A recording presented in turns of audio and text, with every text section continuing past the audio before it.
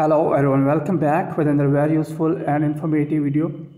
In this video I'll show you if you're going to purchase extra iCloud storage and you are getting this type of problems of how you cannot connect to iCloud Private Relay.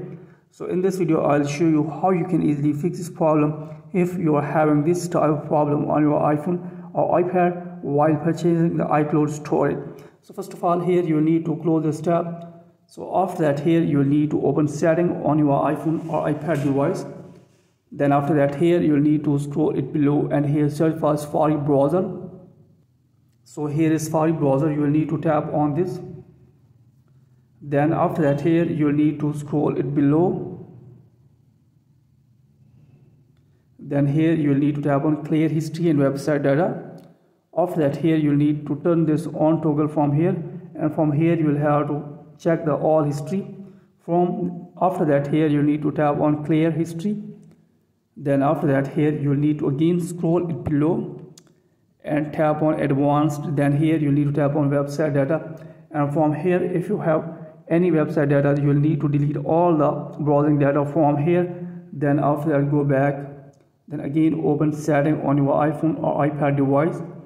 Then after that, here you will need to scroll it below, then tap on screen time.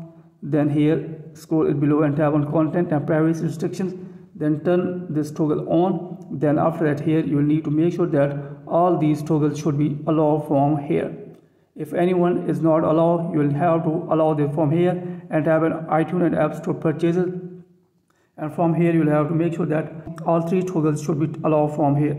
Then after that, go back, then again open setting, then scroll it below. Then here you need to tap on general.